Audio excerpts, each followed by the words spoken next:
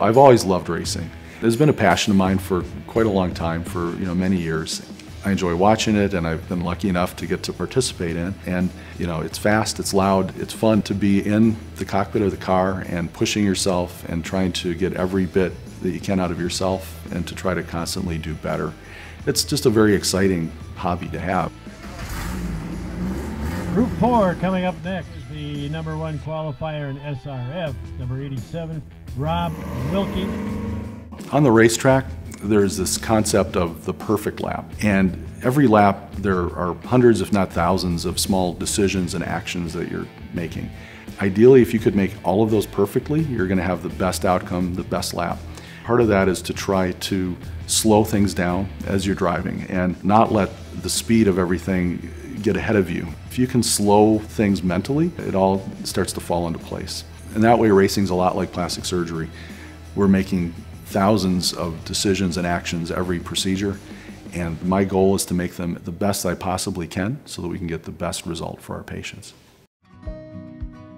I've been at Edina Plastic Surgery for almost 23 years, and the relationship I have with the patients, I think, has been really so important and has been one of the greatest satisfactions in my career. I think ultimately, though, what makes it really great is that we get to help people achieve their goals. And day-to-day basis, we're helping people accomplish things that they just can't quite accomplish on their own. And you improve their confidence, and you hopefully improve their lives with that.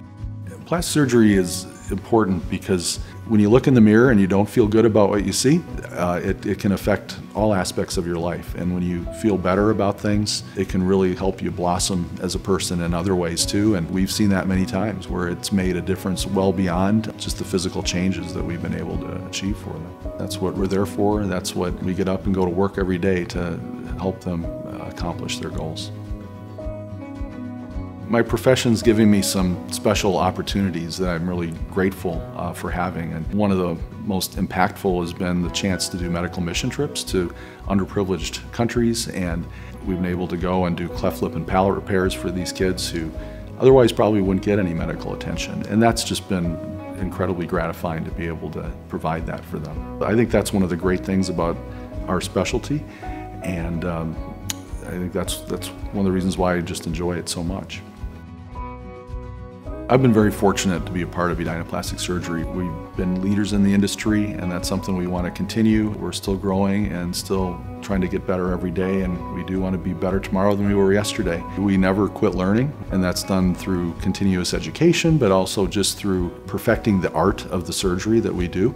I think one of the great things is we are a group practice. I've got some great partners, and I learn from them. I think they learn from me, and we hope to be able to provide a lot more care to a lot more people over the years, and anybody considering plastic surgery should come in and talk to us.